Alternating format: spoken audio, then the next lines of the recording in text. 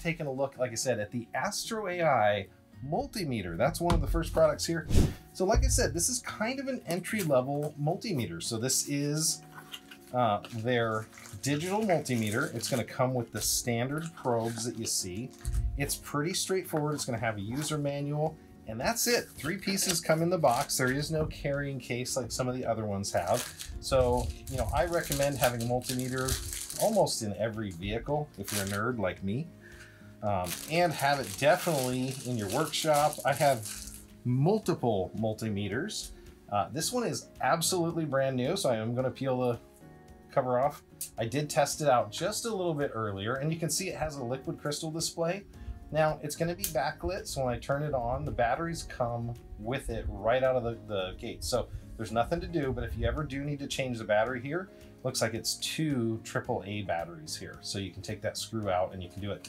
It has this kind of outside shell that normally would be rubberized on a lot of these.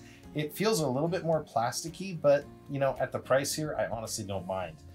If we want a backlight, I just hit that button and now you can see those characters a lot easier here. We're going to take the probes, and again, somebody got me in trouble the other day. They said, that's, you know, the standard, you know, probe connections. That's not fluke. Well, yeah, everybody knows them that way. So these are standard probe connections, which is nice because you can use these with other multimeters, or you can upgrade them to different styles. You can have alligator clips and stuff. So they have 1 rating when they have the covers on here, so you can work with high voltage. They have another rating if you pull these little covers off, because they're worried about arc, and if you would have an arc across these. Entry level, it's in the carousel right now. It's going to have some basic functions: AC, DC voltage. It's going to have continuity. It's going to have diode checking. All the basics that you're going to want. But one thing that threw me here is if you look at this dial, that's where you select it. It doesn't have a direct DC on here. I actually had to go over to one of these. And what's interesting about that is it's 1.5 volts or 9 volts or 12 volts. So what I've done is I've gotten a couple of batteries out here, and I haven't even tested these yet, but what I was saying about this 1.5, 9, and 12, those are your most common voltage tests. You're going to test for voltage that way. Check this out. So I can take it on both sides, and as soon as I touch it, there's that green light. Now it's 1.38, which is actually pretty low, but you can see how it's got that green versus red light up at the top. So if I said that this was a 9-volt battery, you'll see this right away. See that red light that shows on the top of the meter? So it's saying it's way under volts for a 9-volt battery. So it's actually kind of a convenient feature if you think about it. So you're going, okay, I'm going to go right to test batteries. So that's what I want to do. I'm going to test a 9-volt, or with most car stuff, I'm going to test 12, right? So you can check, and up, it's way under for 12. So that's just one feature. A couple other cool buttons I want to familiarize you with.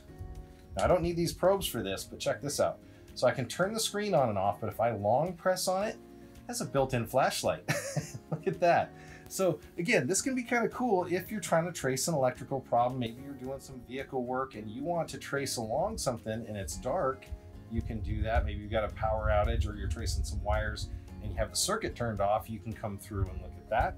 Another thing which I never see at this price range is a non-contact voltmeter. So right here on the top, it's going to have this little tiny hexagon, I guess you would say. I'm going to switch this all the way to the right. That's live NCV mode. But as I get closer now it's not going to do it, see, when it's live. But let me grab a power source. What this can do is it finds live line voltage. Now you can see what it's doing there. See that green light? It's so sensitive, it would literally go onto that. See how it says H for high and a red light? Now it's green for low. So it can detect stray current that's on a line. So this is plugged in, means that this is live. Now I can do the same thing by just coming up to any old outlet and I can point to it. So I know that that circuit's still on. Maybe you're doing some work on a overhead lamp, maybe installing a new lamp. These things are amazing because you can just put it up there and you'll know if you have current available, and not to electrocute yourself, which is always important. So that's another cool feature of the AstroAI Digital Multimeter. It's got all the standard functions that you would expect. It does have a speaker built in. It also has amperage measurement, so if you need to see how much stuff is drawing, and continuity measurement, maybe you're into doing networking, electronics, other stuff. Just touching these together, try to get this as close as I can to the mic. So you're going to get that sound, and that sound says that you have continuity. It's also an ohms reading that you're going to get, so 0 ohms, which you'd expect. So this is from the AstroAI company. Again, very good starter multimeter. I've seen a lot of really cheap multimeters that, you know, have analog screens, which are hard to read, and other issues with them. This is a digital multimeter. It's going to have the automatic power off, auto ranging, NCV, all of the great things that you'd want about it. I'm just going to take a look real quick.